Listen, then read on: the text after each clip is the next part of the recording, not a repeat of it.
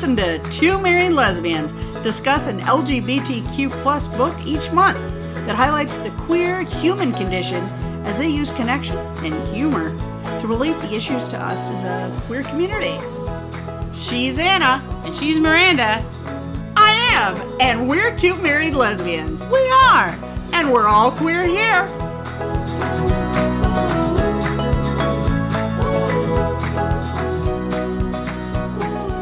All right. So I'm super excited to get down to business. Talk about Heartstopper. So, I read this when the first 2 volumes were already out and then had to wait for the third. And that was frustrating because it was really, Couldn't binge it. And this started out as a webcomic.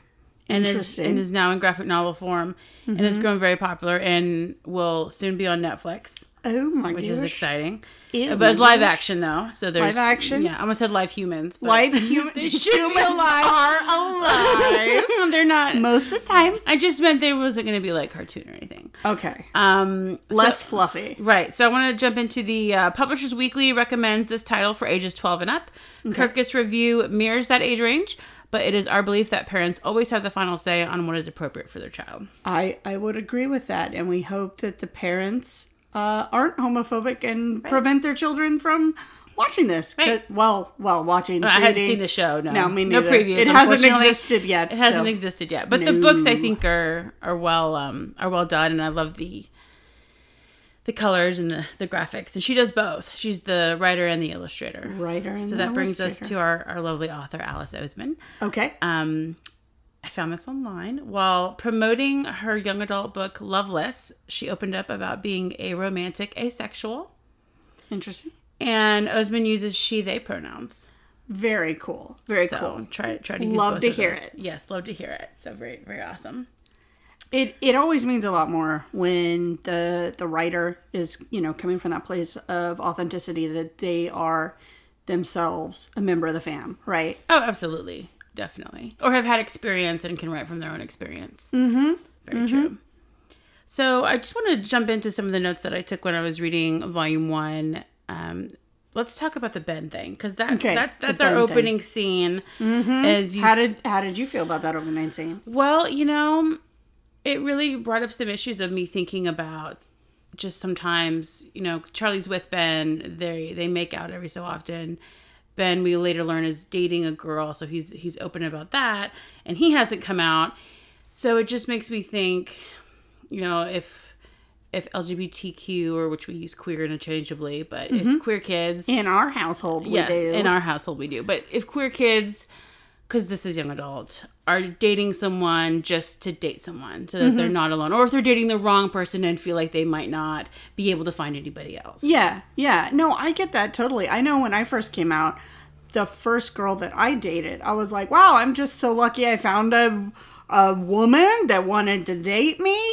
I should just be thankful for this. And it was not the right thing to be thankful for.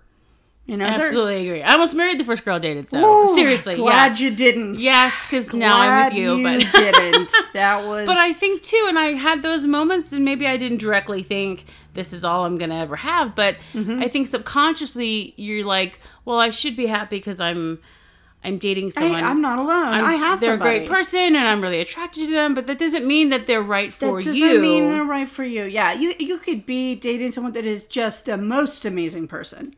But if they are not the right person for who you are, and vice versa, right? Then that's not where you want to be. That's not going to be good for either one of you. No, but also on the Ben thing, because he comes back around, is when he gets pretty forceful, and when Charlie says stop. And again, that scene finishes with Nick coming to the rescue, which I just love. Mm-hmm. But I kind of was also worried about where that was going to go, because I think it was after school, and it made me kind of wonder if there was going to be something really serious happen. And because it had only really talked about making out together. Mm-hmm. So seeing Nick intervene on behalf of Charlie just because he picks up on that. He was really like, he's upset, he's gonna worry, blah blah blah, I'm gonna just make sure he's okay. Like, that's really sweet.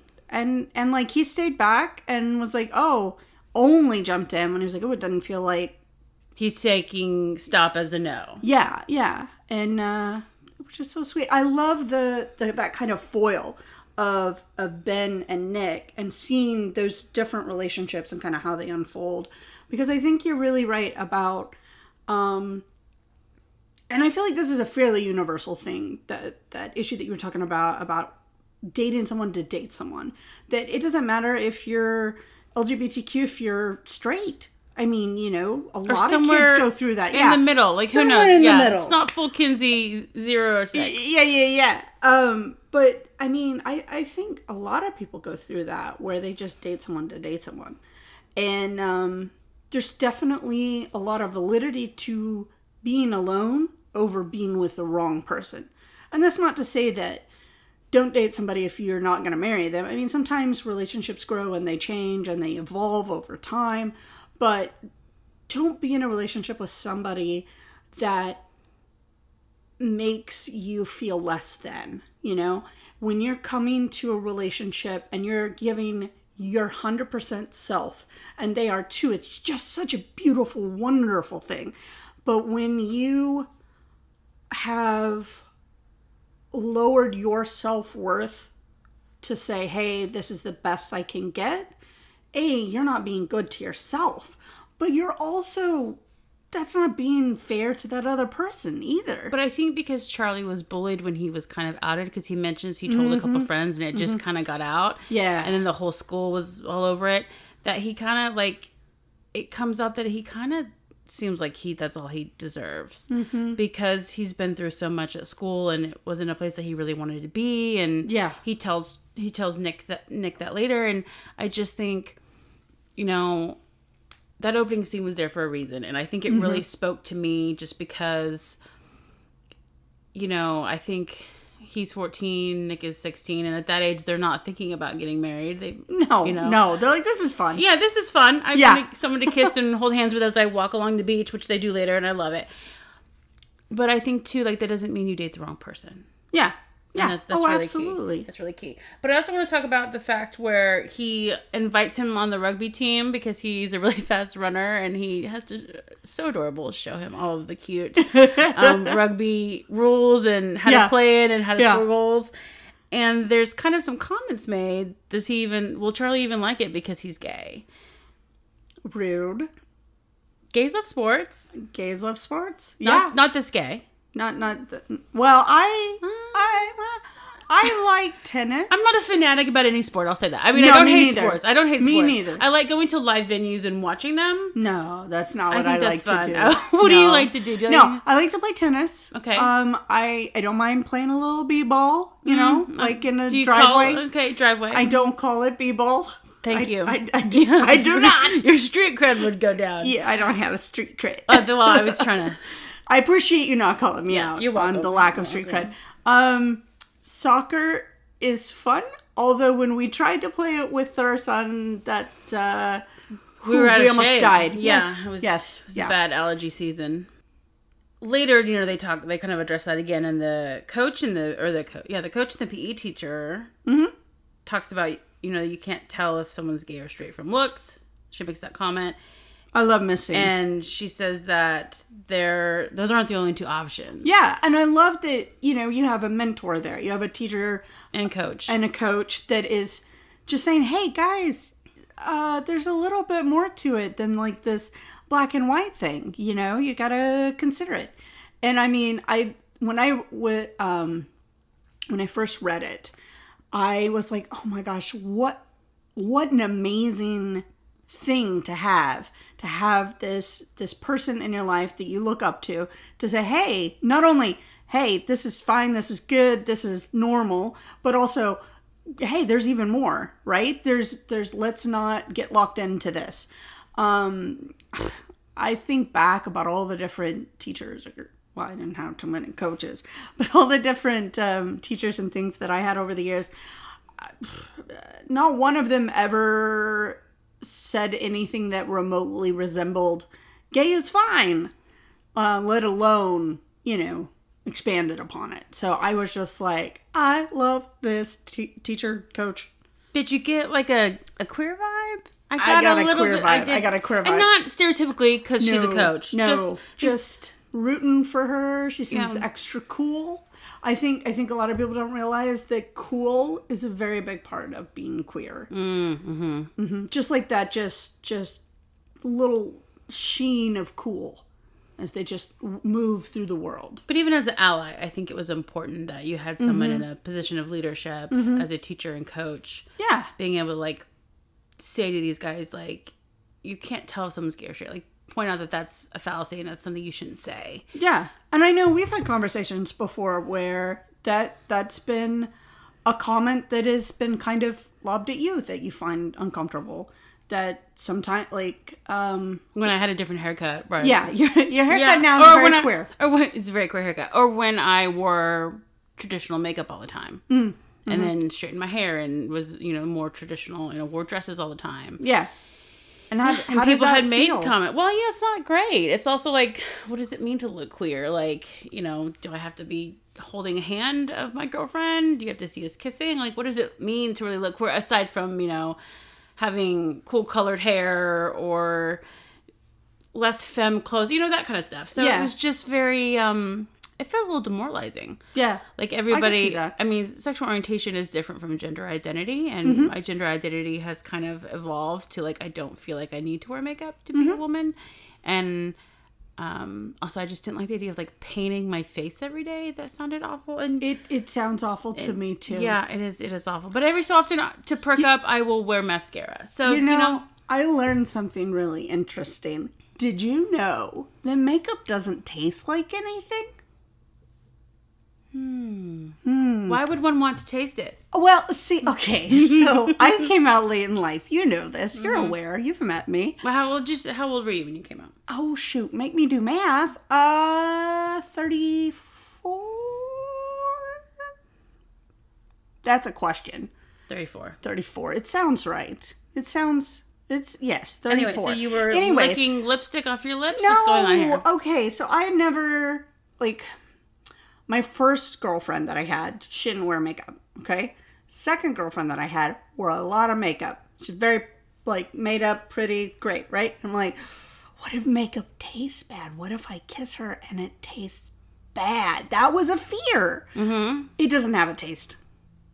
Interesting. Your fear was that it would taste bad? Yeah. Did she look better with makeup? I know some people, it helps their self-esteem. She wouldn't really let me see her without makeup. See, that's a red flag. I mean... Yeah. She shouldn't go to bed with it on. I mean, I'm just assuming things happened. But yeah. All right, let's get back on track. So, we didn't come here for makeup talk. I love the coach, but I also very much identified with the Nick searching online, am I gay? Yes. The answer to that question is, if you gotta ask... It might be maybe. It might be maybe. Yes or maybe. It might be a strong maybe. Just an absolute not 100% straight. If you're asking... No straight person is typing in various versions of "Am I gay?" Is what if I like girls and boys? That's another thing I think he types in. Exactly. If you have to ask, you ain't straight. That's just kind of how it goes. Like I've even met quote unquote straight women who would be like, "Oh, I would just love to sleep with a woman once," and I'm like, "Then you're not straight." If you want to sleep with a woman and that's something you deeply desire and bring up multiple times, almost every time we talk, you're just not 100% straight. You're just, somewhere along the scale. But, you know. And he also, I think he learns from Charlie. He's like, maybe you're bisexual. And then he starts typing that in. And I love how authentic he is to himself, and he kind of says, I'm not sure if that's what I am yet. And then he does kind of later come to own that. I think that's really sweet. And I love, too, that it was kind of hit on multiple notes. You don't have to know. You don't have to have a label. You can just be interested in who you're interested in and just live in that moment. And I mean, that's really powerful because as much as I like and enjoy the labels that I am proud to wear, I also know that that's not everybody's journey. I mean, there are some people that are like, I just don't want any label and that's it. I just like the person I like and they're a human and I'm a human, the end. And that's that's beautiful. As long as you have that comfort level of knowing who you are and being proud of that. That's awesome. I think labels do help people know who they are, though. Like, I feel like it's almost like the perfect suit jacket. Like, it fits you, and it makes you feel comfortable, and it doesn't pull at the shoulders or pull at the elbows, and it just really makes you feel confident knowing that. Yet I've also seen a lot of people who have just simply identified as queer. And whether that meant, you know, you kind of just assumed that they were kind of gender nonconforming or a little genderqueer, or whether they were bisexual or pansexual, like, it didn't really matter. Like, that was the umbrella term, because it is an umbrella term, that they identified with the most. And for them, that became a label and an identity. Yeah. That was their perfect suit jacket. Yeah. So I say that because I have long arms, so it was always hard for me to find suit jackets. So really good to know. Yeah. So I love that he searches that. I love that he finds that out. I was unhappy with the ending. Of the volume 1.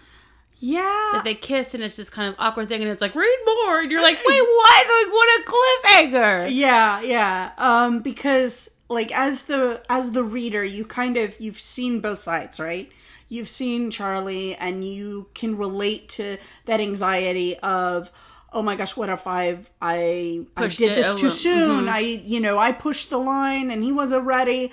And I've ruined everything. I've ruined the friendship. I've ruined what it could potentially be.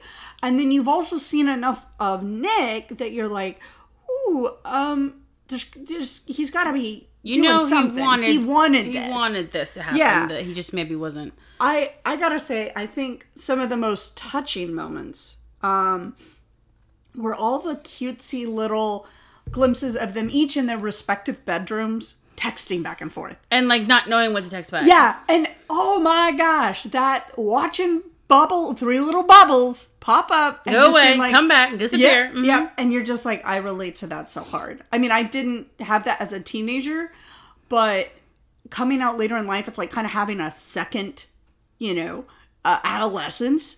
And, oh gosh, that's just brutal. So many adults read young adults still. That's true. Queer or not. It was just reliving that in a different time, Yeah. I think what made me kind of think that maybe, because they kiss and then Charlie does kind of take the lead on that. I feel like because he does run into Ben again at this party and he tells him, get off me and leave me alone. And hit the bricks. He stands up for himself enough to make that stand out and make, not that he didn't before, but Ben takes it seriously this time. Yeah. So I think that was pumping him up. Yeah. And then he gets alone with Nick again. And then he's just like, I just told off this guy who was like using me, was totally like, emotionally abusive to me. And now I just want to kiss you. A very, very lighthearted moment. I loved it.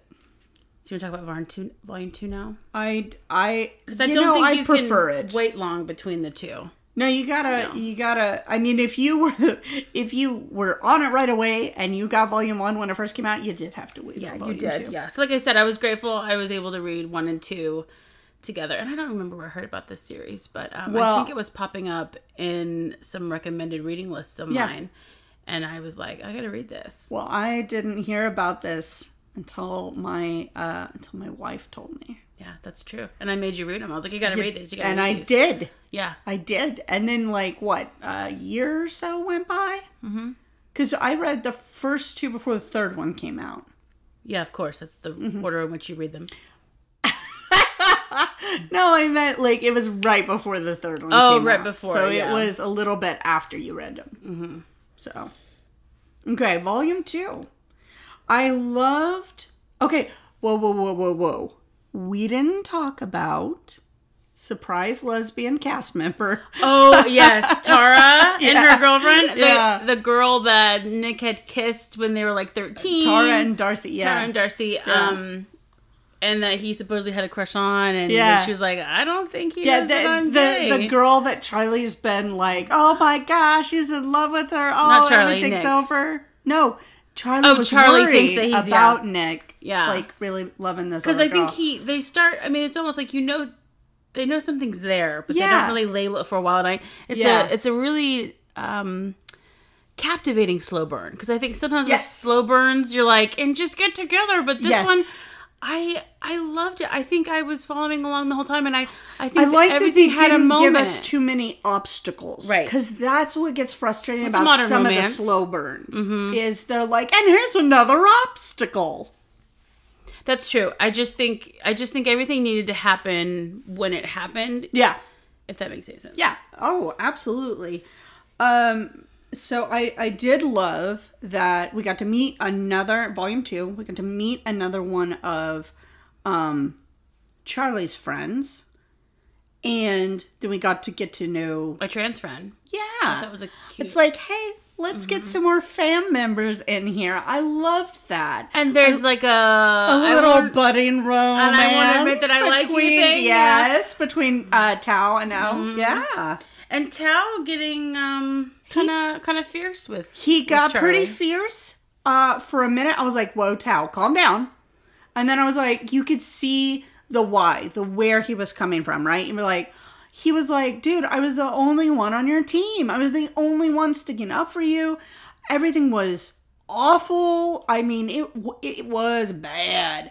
And then you're like, I get it, Tao. I get where you're coming from. And then hearing, like, seeing that Nick heard all of that, well, a fair amount of it.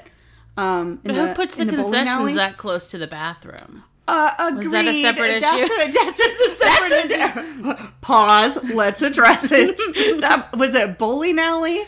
It was a bowling alley. Yeah, that bowling alley should not put a restaurant or the little restroom so close right to the next to the. Yeah. Oh boy, very suspicious. It must have been that we can only run the one water pipe, folks. You're just gonna have to. I don't know. It just made me wonder that on like a separate note.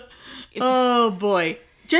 We know. Bad stuff can go down. But this is the part where he starts to say that he is bisexual and that he owns that. So we see a little bit of that in volume 1, and he fully comes out to Charlie and to himself, and then later to his mom at the end of the book. I cried. I did. I cried You so cried? much. I cried so much. I cried even the second time. Like I knew it was coming, and I knew he was going to come out, and I cried. I cried.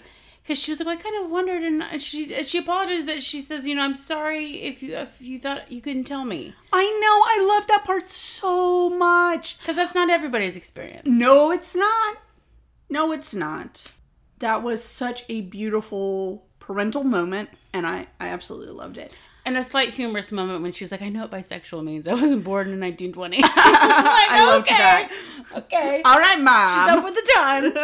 I love too earlier where she has met Charlie and she's talking to Nick and they have this little moment and she's like, you act more like yourself with Charlie than you do with your other friends. And I was like, that's really beautiful that not only she recognized that and saw that in her son, but she brought it up and she was like, this person brings out you, not, this toxic masculinity. Jock team members. Yes. I did. I'm so glad you brought up that moment because I read that and just kind of paused and then just reread it because I thought it was so beautiful because that's what you want in a partner, right? Yeah. That's what you want in someone that you're dating. Absolutely. That they bring out that best person. Yes. It goes back to what we said earlier about like when you're not with the right person. That's right. I think we all agree that Ben was awful. We want to, kick Ben to the curb. We want to toss him in a trash can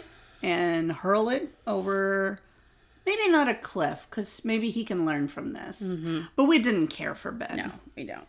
He's got some serious internal homophobia. Yes. That internalized homophobia is... It's a doozy. It's a doozy. You can really convince yourself of a lot of things with that. And, it's a big part of what took me so long to come out, too. It does a number on you. Mm-hmm. I do have to say though, Charlie's diarrhea of the mouth was so endearing and relatable when he is like would talk and talk and talk to Nick because he just would get so nervous and flustered and everything. It just was adorable. I really enjoyed it. And then there was that one moment, I believe they're at Charlie's house, where he's just like talking. And then I think it's Charlie's talking, and then Nick just pulls him closer and they just embrace. And it is, oh gosh, it is just beautiful. I loved it so much. You know what I'm talking about, right? Yeah, they're just so well made for each other. They really are. They really are. And I know, you know, some people might think, oh, this is really kind of stereotypical, like, you know, the emo kid falls in love with the jock. But it felt very earnest and sweet and kind, and I just really loved it, and I loved getting to live there with them for my time in the book, that I didn't mind that it wasn't, you know, something brand new that had never been done. Like, it was beautiful, and I loved it. I couldn't agree more. I think that's why this is this series is so popular. I call it a series because there's 4 volumes, but their story is so popular. Yeah, is because they're such relatable characters. Mm-hmm. And then you have that one, you know, was outed and kind of forced out of the closet and had to just kind of own it and deal with that bullying. And that's not wanting that for Nick. Yeah, that's not a great thing. And the fact that, you know, because I remember thinking, well, he wants to keep it a secret. And I thought, oh, well, yeah, because he was forced out. And that's why Charlie agrees. Yeah. Because he doesn't want him to go through that. He wants to spare him. And it doesn't last very long. He remember they're at that concert and he comes out to Tara and her girlfriend. And he's like, I'm not out yet. And they're like, well, she's like, how does it feel to tell someone? Yeah. How does it feel to tell someone? And he was like, really great. You know, just that and it does. It feels really great to tell someone. It really does, especially if it's the right person. Mm-hmm. If it's someone that then doesn't accept you, that's a whole other story. Okay, so I wanted to bring up, and I made a note of this because this specific page, I felt like the way the storytelling worked with it being a graphic novel was so impactful. So it's like page 37 in volume 2, and it's where Nick is like breaking down and he's having a really hard time talking about how he needs more time. He's not ready to come out. Mm-hmm. And like watching him literally fracture on the page and seeing Charlie just kind of give him that space and hold him. I just thought it was so powerful. I just really, really liked it. Yeah. I agree. That was a very impactful moment. Just seeing the captures of that emotion. Yeah. And that they show the emotion. Yeah. It's like so raw, you know? Speaking of raw emotion, I have to bring up some of the bad things that happen in this volume. Okay. Some bad things. So they're each able to interact with each other's friend groups. Oh boy. You know where this is going. Okay. But Harry has been problematic in the past. Harry is What just gets me so mad is that he says, you know, one of this group's homophobic, and then he goes on to call Charlie the F word. And I know that the F word isn't as bad in the UK.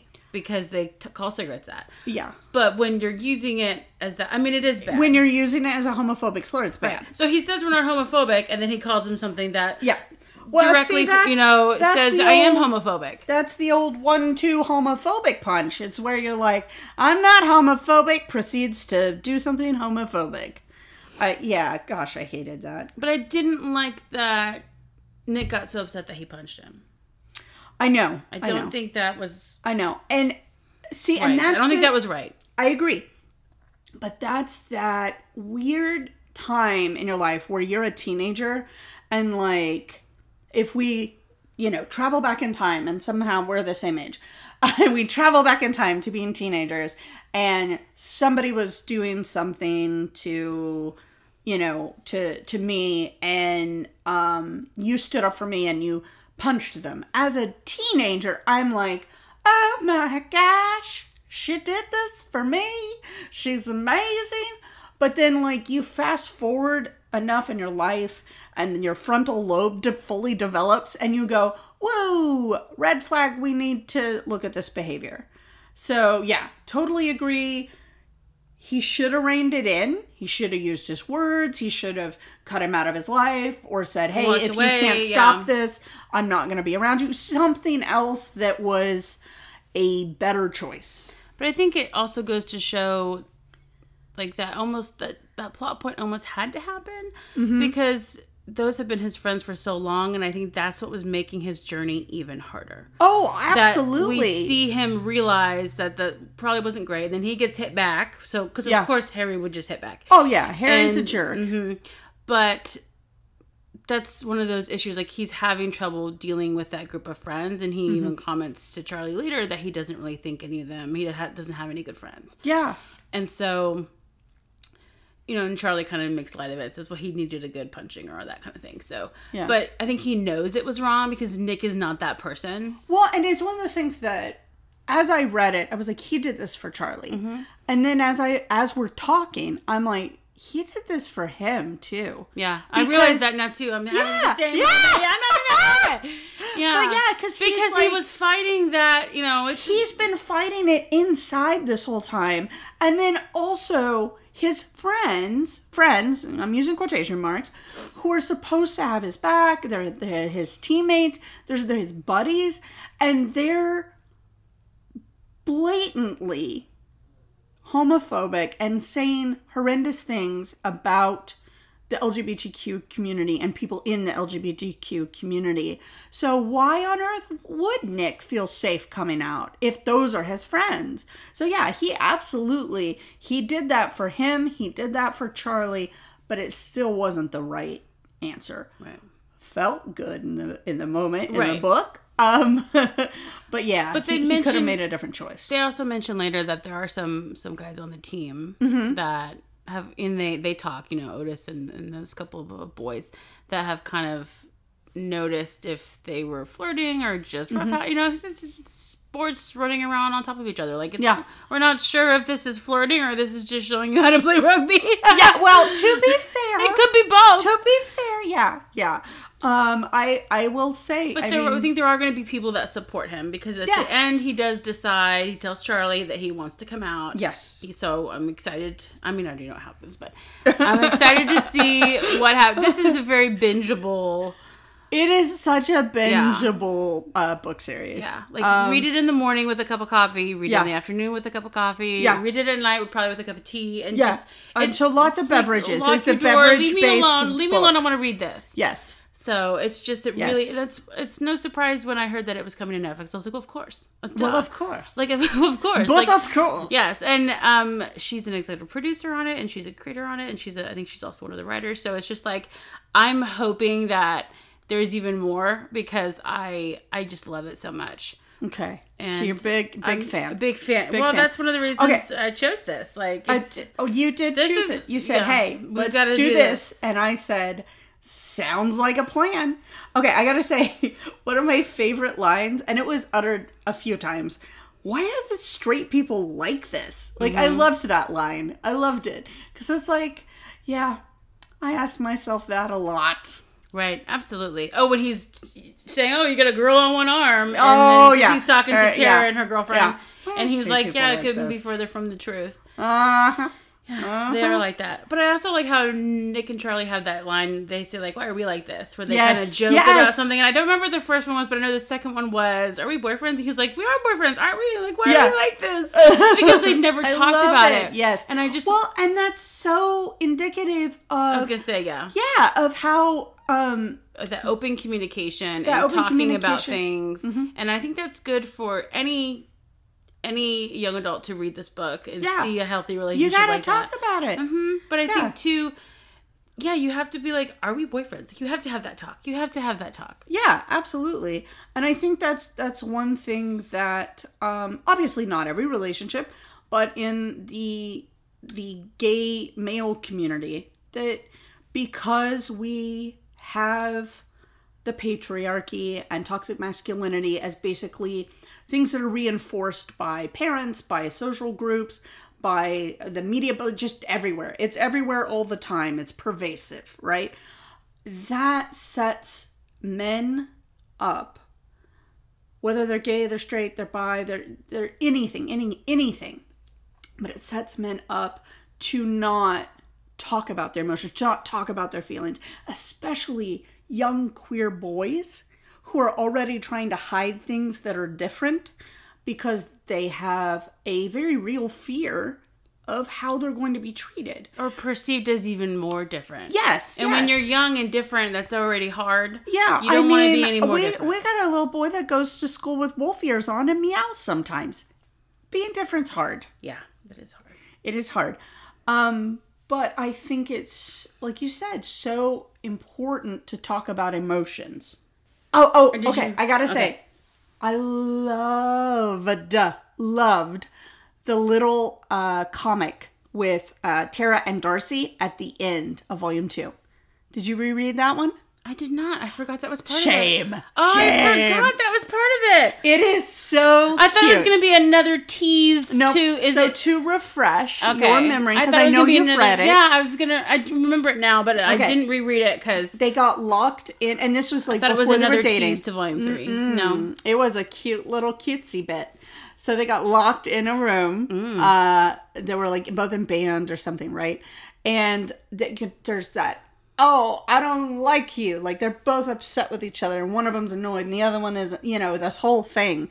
And they're trapped in this room for hours. And you have, like, this banter back and forth, like, why don't you let me? Da, da, da, da, da.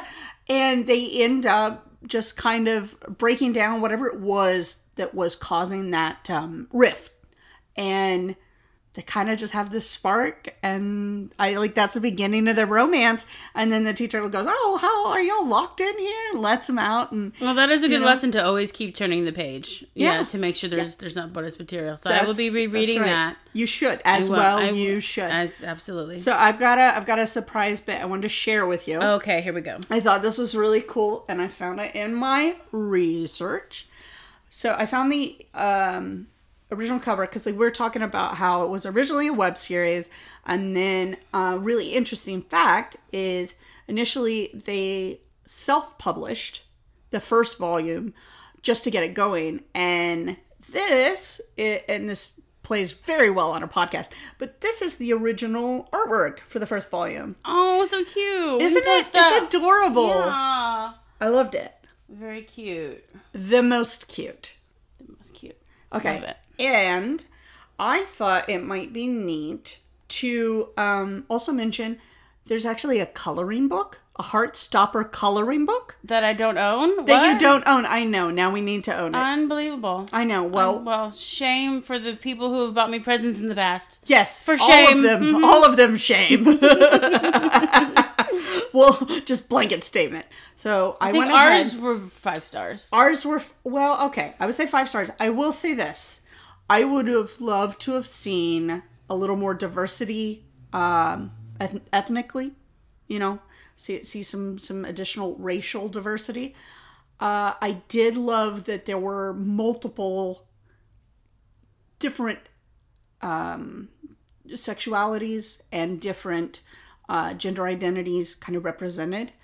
I did feel like it did a pretty good job there, and I loved the bisexual representation, because I do feel like that's in many cases, very often and times, yeah, absolutely, or not taken seriously. That's a big one. Yes, for bisexual people, that you're not really bi, you're gay, you're on your way to gay town. That's not true. It's not true. Bi town is a thing. Bi town is. You don't have to go to gay town. You're right. The bicycle to bi town. That's absolutely right. I mean, we all know this. Only the bus goes to gay town. Only the bus goes to gay town, and the U-Haul goes to Lesbianville. Absolutely, that's correct. I'm a lesbian, but I read a lot of just gay things in general, and so I just always find myself in part of that. Being supportive and trying to understand it if a friend came out. Yeah, absolutely. That's a big part of why a lot of youth want to read it, because they're curious about what does this mean? What is this? Yeah, what is this? And I've never seen this. And by reading about it, they say less homophobic things and less stereotypical things. Yes. Well, and here's the deal. Why that's so important is because it's not out there enough. Like, you walk around every day and heterosexuality is everywhere. It's in ads, it's at the grocery store, it's in a magazine. I guess kids don't read those anymore, but I see them at the grocery store. It's everywhere. It's the standard. It's the norm. Quote. I'm doing all the quotation marks. Yeah, very perky fingers. Quotey, right? But that's the thing, is when you're growing up and you're not seeing who you are, or who you're becoming, or who you want to be, or, whatever, right? If you don't see that reflected out in the world, A, it doesn't feel safe. B, you might not even know it's possible. Because I know when I was really young, and I had people asking me if I was gay when I was in elementary school. Like, it's not like it wasn't in the world. I just didn't. I assumed I would know if I were gay. And since I didn't know, quote unquote, I was gay, I guess I'm not. And then also, I didn't see what lesbians looked like, or lesbian relationships looked like. I saw gay men.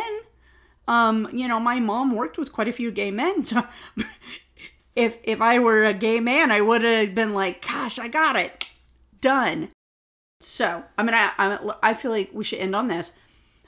Have you seen the trailer for the Netflix show? Yes. You have? Yes. I have not. Okay, well, shame on you. So, I know. I feel very ashamed.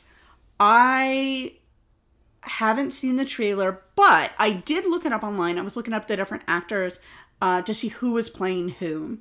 And I was like, maybe it's because I'm old, but it feels like Charlie and Nick should not be the same size.